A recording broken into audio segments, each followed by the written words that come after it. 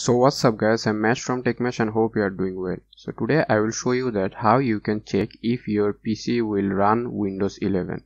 So to check that you need to have TPM. You need to have TPM enabled in your device. So just search here tpm.msc and then you would find a window like this, and in my case it is saying TPM could not be found.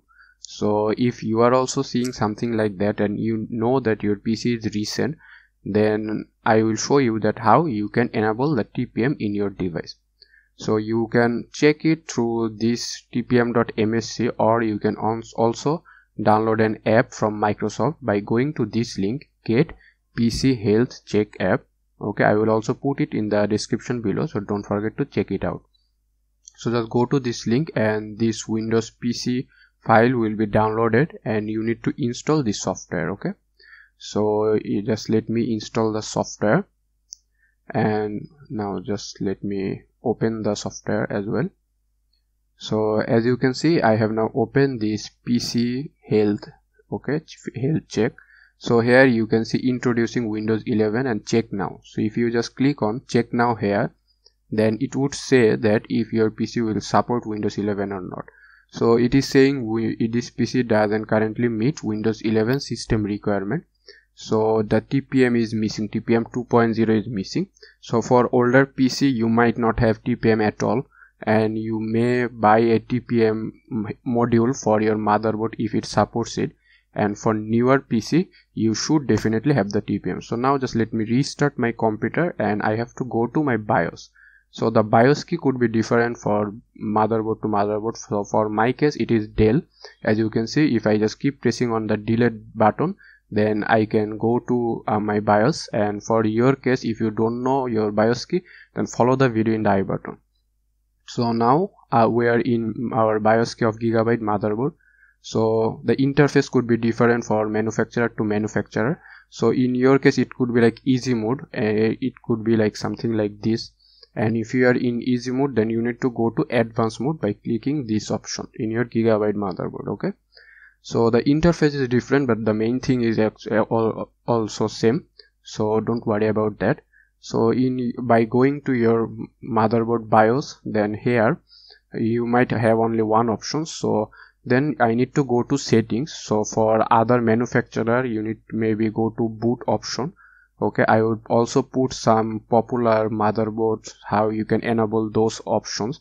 So the settings could be different for manufacturer to manufacturer. So I need to go to miscellaneous, okay, in my settings option. So just let me go here. So in my miscellaneous option here, I need to go to trusted computing. Okay, so you can see the trusted computing is at the bottom, and I would also put some of the screenshot of different motherboard. If you have other motherboard, then how you can, what the option could be for you. So just let me go to the trusted computing here.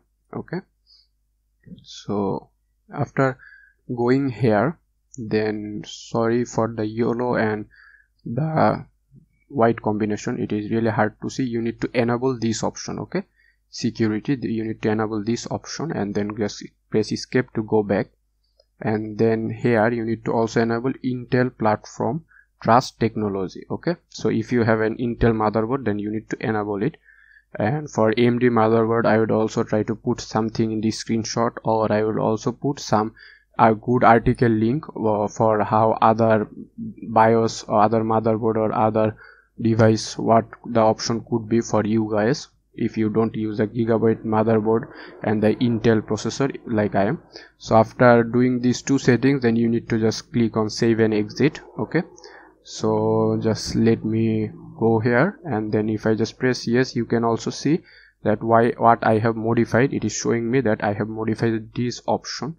Okay, so it was disabled and I enabled it, Intel trust platform trust technology, and now if I just press on yes, then the configuration will be saved and my PC will reboot. Okay, so just let me do that.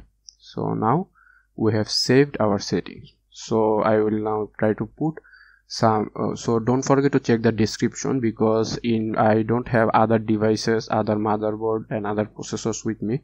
So I have only showed you the gigabyte option if you have an gigabyte motherboard.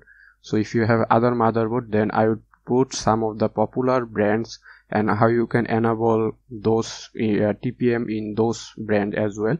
So don't forget to check the description. Okay, so now we have restarted our computer, and now I would go back to my screen recording.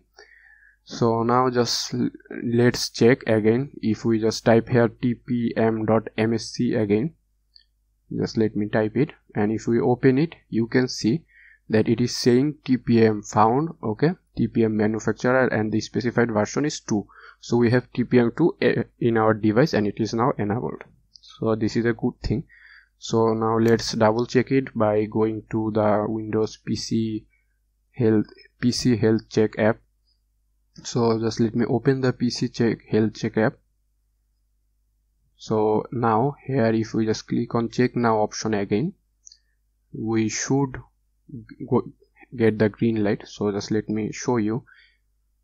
So wait, so here as you can see, this PC meets Windows 11 requirements. So we have enabled it, and now we can easily install Windows 11 on our PC. So if you are interested on how you can do that, then don't forget to watch the next video where I have showed you how you can install your Windows 11 on your Windows 10 PC. So if you like this video, then don't forget to hit the like button. If you have any question or any suggestion, then let me know that in the comment section below, and please subscribe to my channel and hit the bell icon for more future videos like this one. So I'm Mesh from TechMesh, and I am signing out.